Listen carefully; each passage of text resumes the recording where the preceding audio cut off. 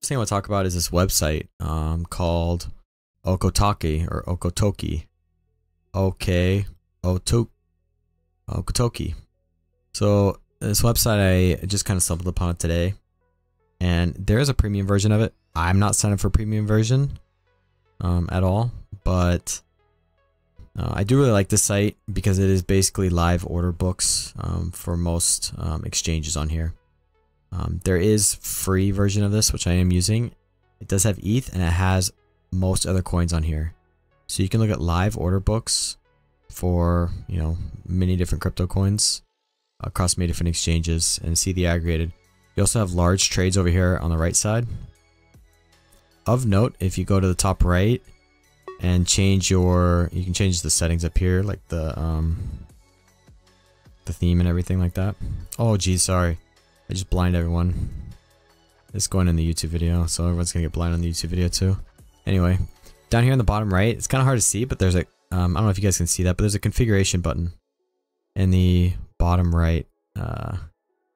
Actually, it's not showing when you unmaximize the page. Let me see. You know, right here. I think you guys can see that, right? So in the bottom right, there's a configuration button down here where you can load up many different options for it. You know, again, all the pro ones you have to sign up for, and it's like 25 bucks a month. I don't recommend. I have not used the site enough to like really recommend buying this, and for the most part, I really don't recommend buying things for, you know, crypto because there's so many good resources out there. But this is a pretty interesting site. You know, another one that has good aggregated order books would be CoinLobster.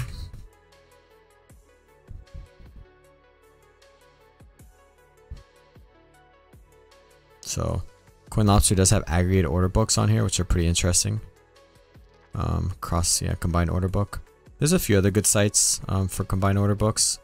You know, TRDR also has combined order books, which is aggregated across most of these different exchanges. You can even do spot, perpetuals, and futures on here if you really wanted to. And then you can even separate them based on the exchange too. So if we went up here and we turned off simple colors, you could see, and if we did exchange colors, well, those are on. So you can see it based on the exchange. So yellow is Binance on here. But yeah, anyway, check out the site, okotoki.com. It's an interesting site. I'm gonna have to play around with it a little bit more though. Hey, you made it to the end of the video. Congrats. Most people finish early, but you made it the full distance. That's awesome. If you're looking to learn how to trade crypto, check out one of these other videos.